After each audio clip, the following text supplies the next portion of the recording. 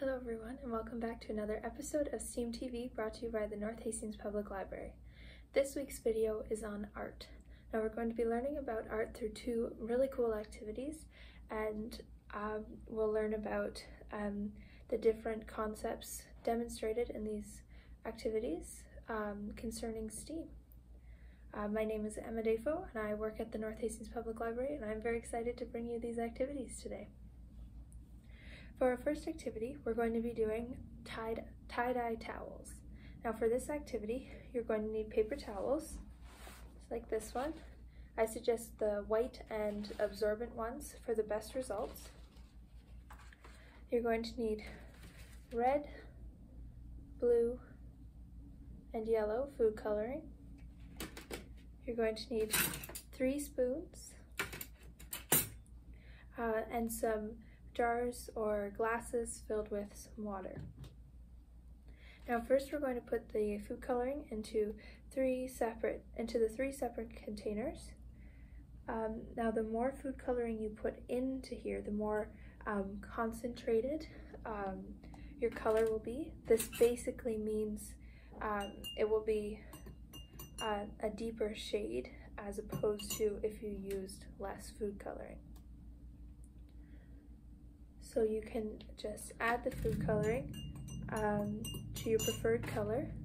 I think that this looks pretty good, so we're going to take that one and set it aside and begin the yellow. So you just want to drip it in to your glass, just like so, and give it a stir.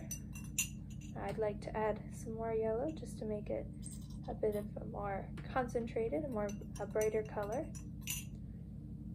That looks pretty good to me. And we'll start on the red. Make sure to be careful with your food coloring as they will stain hands and surfaces. Now we're just going to add the red. And give it a stir. I'm going to add just a bit more. There, I'd say that looks pretty good. Make sure to cap your food coloring after you're done with it and set it to the side so you're not in danger of knocking it over. Next, we're going to take our paper towel and fold it as many times as we can, or as many times as we would like to. The more folds you have, the more of the tie-dye pattern there will be. You can fold it in squares or rectangles like this. You can fold it in circles or triangles, whatever you would like. Next, I suggest putting on some gloves just to protect your hands from any food coloring. And you can also see that I'm using a tray here to catch any excess. Now take your food coloring, lift it out with a spoon, and simply drip it onto your paper towel. Now since my cups are a little bit small, I'm going to tip them sideways so I can get some more of the food coloring and water mixture onto my spoon, and then just put it onto the paper towel. So you can see I put some on there. Now I'm going to take some red and do the same. Now my red has mixed with the yellow, and you can see a sort of an orange over there. We'll talk a little bit more about why that happens later on. Now I'm going to take some blue and drip it on as well.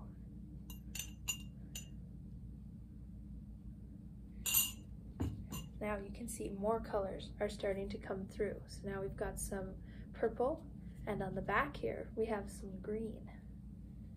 Now I'm going to flip it over because you can also still see some of the white paper towel on the back, and I'm going to add some more yellow just to make sure everything is covered. And then once you're happy with your paper towel, you're going to unfold it. This might be a bit tricky with the gloves. I think it's going to take me a minute myself. You can already see such cool patterns emerging.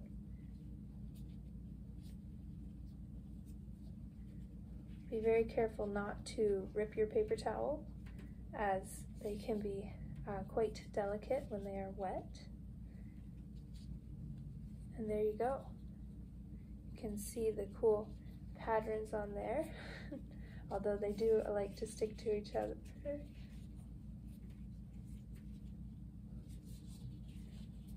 Once you've got it all unfolded, you can see how very cool that looks, and hang it up somewhere to dry. And I suggest putting a towel underneath it again, because if you look in my tray already, you can see some food coloring over there. So it does drip off as it dries. And then you'll want to, once you've got it hung up, you can carefully remove your gloves and push your tray to the side for our next experiment. Before we begin the next experiment, I can show you some paper towels I did previously that have already dried. So you can see how cool they look when they dry.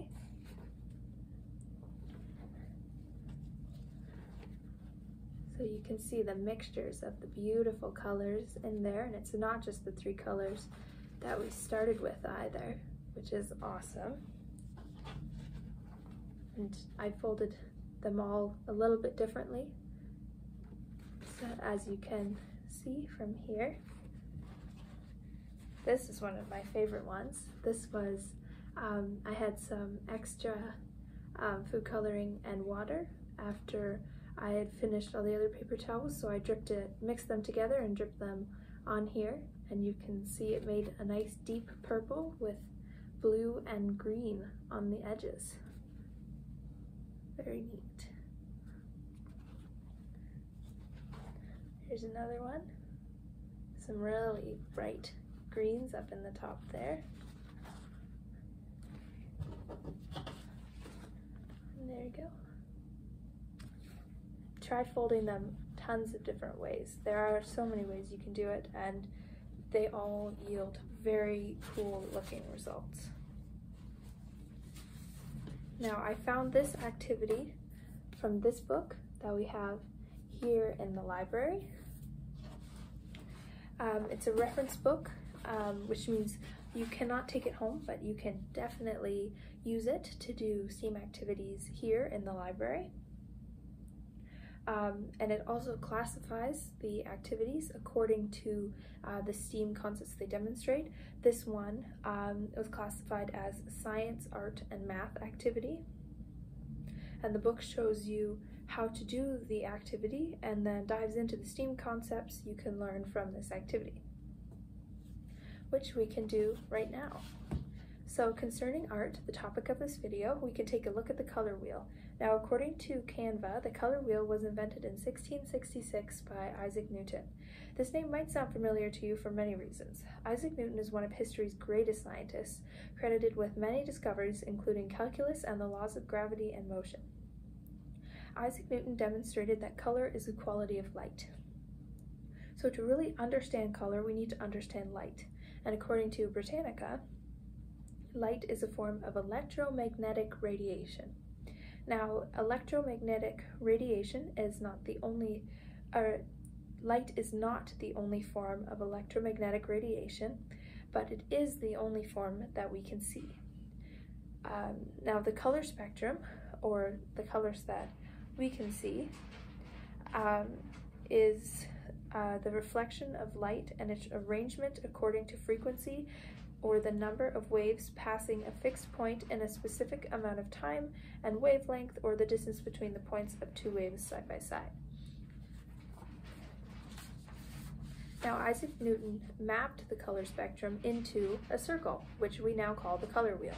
Now, the color wheel is the basis of color theory, as it shows the relationship between colors. Color theory is like a combination of art and science that is used to determine which colors look good together. Much like musicians would choose a certain key or tempo to suit how they want their music to sound, artists use the color theory and the color wheel to help them find colors that will create the effect that they are going for. There are two types of color wheels. There is the RYB, or red, yellow, blue color wheel, which is used by artists to help them combine paint colors. And there is the RGB, or the red, green, blue color wheel, which is used online as it refers to mixing light as opposed to physical colors, so it is more suited to computers. Now on the color wheel, there are several different color combinations. There are complementary colors, or colors that are on opposite sides of the color wheel. There are monochromatic colors, which are different tones and tints of a base color. So that would be like a dark blue and a light blue. They would be tones or tints of that blue. There are analogous colors, or three colors that are side by side on the color wheel. There are triadic colors, or three colors that are evenly spaced on the color wheel, and there are tetradic colors, which are four colors that are evenly spaced on the color wheel. Now there are also primary, secondary, and tertiary colors. The primary colors in the red, green, blue color wheel are red, green, and blue. And the primary colors in the RYB, or red, yellow, blue color wheel are red, yellow, and blue. And the secondary colors we'll focus on the red, yellow, blue color wheel as we have that displayed here, but the secondary colors in the red, yellow, blue color wheel are purple, orange, and green. Now we can see that perhaps best on this one. So we can see the purple here. So the purple is the combination of the red and the blue. You can see they're both on the outskirts of it there. We have the purple, where we have the purple. And then there's green, and you can see green all over here, but it's mainly concentrated over here where the blue and the yellow are meeting. And then we have the orange, which is right here where the red and the yellow are meeting, where they mix together. And then there are tertiary colors, which on the red, yellow, blue color wheel are red, orange, yellow, green, blue, green, and red, violet. So you get tertiary colors by combining a secondary color with a primary color. So red with orange, or yellow with orange, green with yellow, etc. Now we can move from art into science. Paper towels are made from trees, which absorb water through a process called capillary action. You may remember capillary action from the first episode of STEAM TV Science, where we talked about capillary action and its ability to open up the paper flower. Now, capillary action is the ability of a liquid to flow upward through materials with a lot of small holes in them. So as you drip the colored water onto the paper towel, it spreads out quickly through the paper towel because of all the tiny holes. Regarding math, there is a lot of symmetry in our beautifully decorated paper towels. You can see that really well in this one. So if we fold it in half, you can see it looks nearly identical on both sides. Now, symmetry is when you see the same image repeated along an axis or straight line around which things are evenly arranged according to your dictionary. I've listed all these websites in the description below, by the way, so you can check them out. And every time you fold the paper towel, you are creating a new axis, and when you drop color on the paper towel that's folded on these axes, you create symmetrical patterns which are visible when you unfold the towel. Now you can see the line for this one would be right around the middle, and this one I folded again as well, like this, so there's another line of symmetry, and then I folded it like this, back and forth. So you can see all these little lines of symmetry this creates when I fold it like this. into almost a fan. You can see just how many lines there are. For such a simple activity, there are a lot of complicated concepts demonstrated here, and even more that I haven't even gotten into in this video. So I highly suggest you look up any questions you might have about this online. You can come in and use resources at the North Hastings Public Library as well. We have lots of math and science and art books, and we have activities concerning all of the STEAM concepts. And if we don't have what you're looking for, we have a large collection of ebooks at our disposal, and there's always the internet. Now, we can move on to our next activity. For this activity, we're going to be making color mixing tops. For this, you're going to need a hot glue gun, so parental supervision is warranted. You're going to need red, yellow, and blue paint, just like our primary colors here that we used for our earlier experiment. You're going to need a pen or a pencil, a paintbrush, some thin cardboard. I cut mine into a circle already. To do this, you just need some scissors and a circular object you can trace onto here. And then you're going to need a toothpick, and yes, that appears to be all. Now first, you're going to trace the circle on your cardboard using your circle template. It can be a cup, a bowl. I believe I used a pencil cup for this one. You just need something circular. Then carefully cut out your circle. Again, adult supervision is always recommended when using scissors. Then you're going to need to divide your circle into 4 equal sections. Now, if your circle looks something like mine, it's got a little picture on there. I suggest turning it over to the blank side. It's just easier to paint and it takes less time. And then what you're going to do is measure the width of your circle with your ruler. Now mine is about 9 centimeters. Now 9 divided by 2, you're going to want to take your number divided by 2, is 4.5. So I'm going to do just a little mark where that 4.5 line is. It's difficult to see, but there is a little mark on there. And then I'm going to go in the opposite direction that I just measured and mark at 4.5 again. Now I have 2 marks, and I'm going to go off of those marks and draw 2 lines so I know where they meet. And then we have the center of the circle. Then you're just going to want to extend those lines so we can split our whole circle into quarters. Now a quarter is just, it's a fourth of the area of your circle. So we can see that we have 4 even spaces inside the circle. Next, this part does get a bit tricky, but you want to go to the center of your circle and just poke through a little hole for your toothpick, like so. Try not to make too big of a hole because the toothpick won't fit. But then after we've got our hole, just pick 2 primary colors.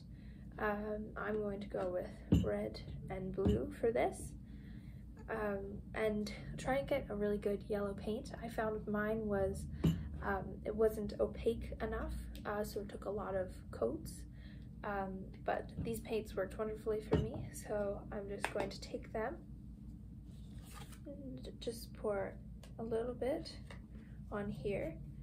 Now we're painting sections, the color in alternate sections. So you can see I'm going to paint these 2 blue and then these 2 red. And then we'll just be careful as we paint along the lines. And if you feel as though gloves or a tray would be useful for this to help minimize the amount of mess, please go ahead. But I'm fairly careful when painting, so I feel pretty safe, and I am using a paint that washes off skin pretty well. Clothing, not so much, but I'll make sure to take extra caution.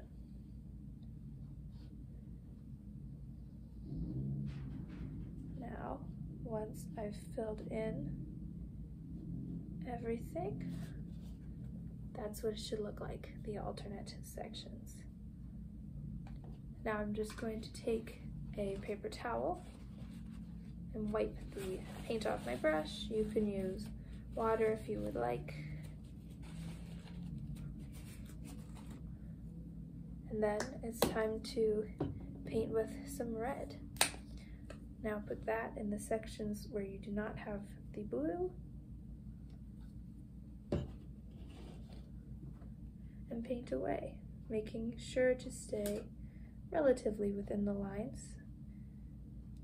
Staying within the lines will just help this experiment to just work a little bit cleaner if the colors are not already mixed as you're doing this.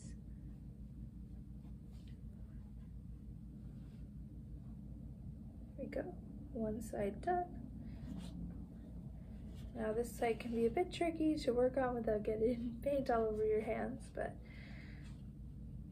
I find it's always a little bit more fun if there's a bit of a mess.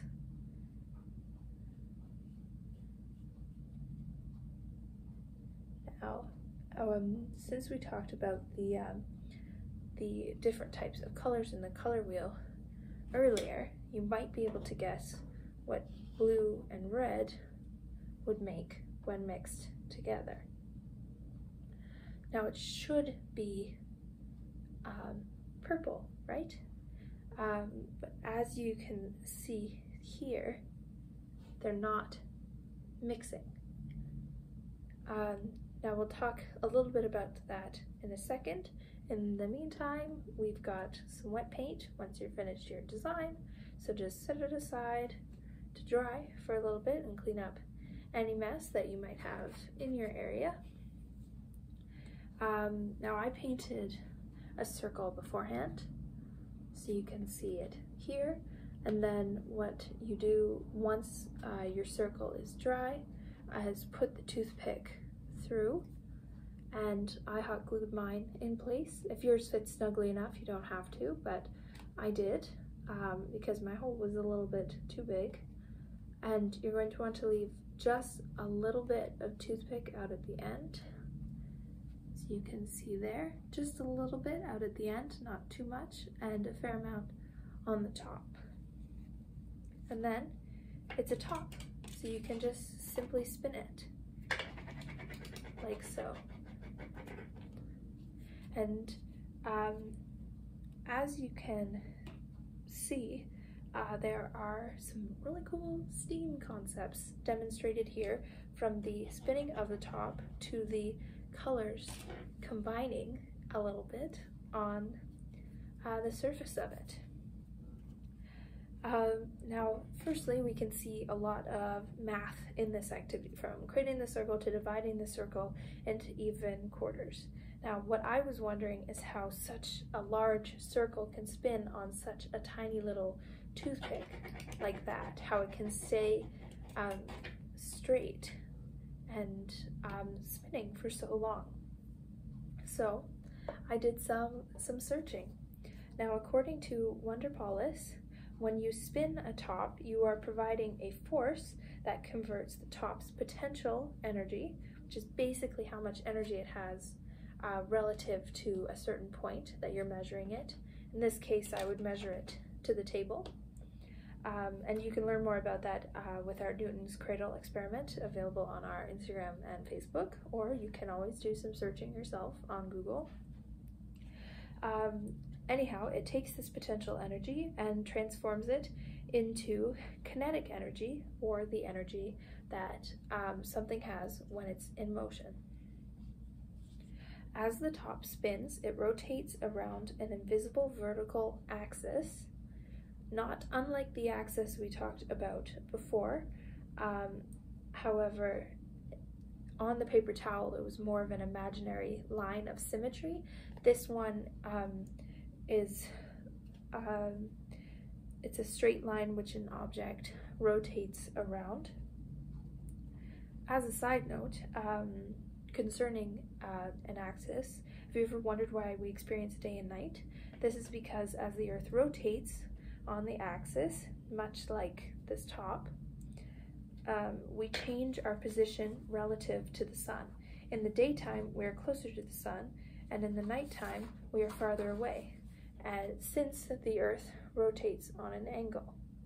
So if we were up here on the top, we would be close to the sun, and as the Earth rotates down, the other side, in our case, closer to Australia, places like that, it's close to the sun, and we are not, so we get nighttime.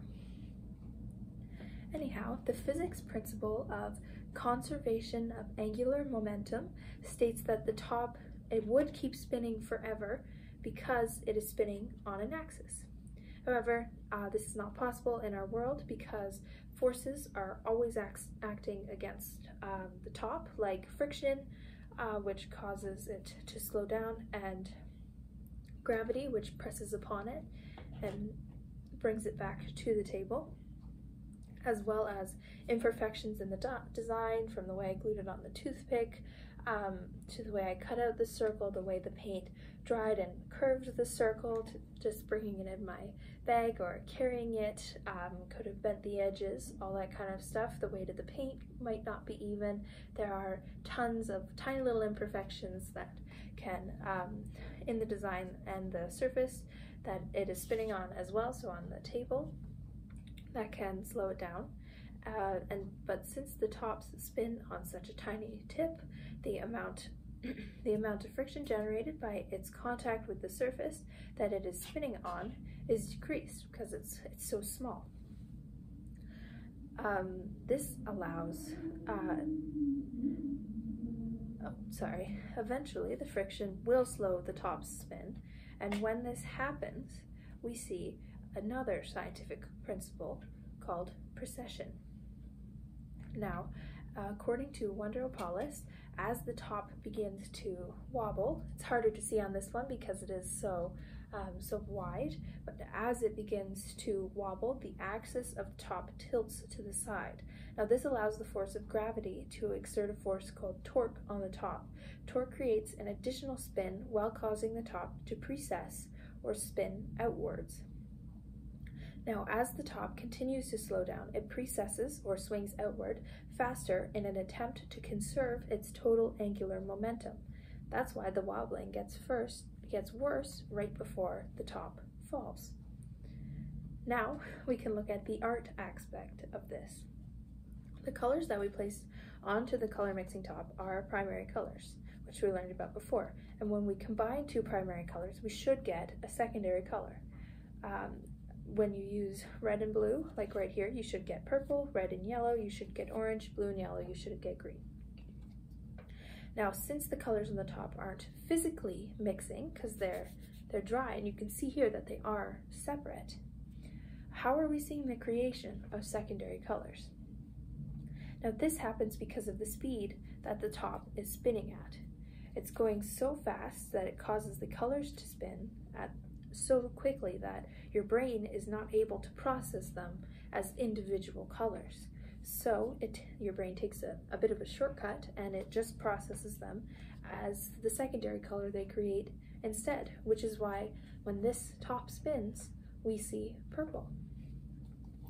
Now, how cool is that? Such a tiny little project can demonstrate so many STEAM concepts, and there are so many more that I haven't even begun to touch on yet, which is again why you should always ask questions and do your best to find answers, and we can of course help you along the way.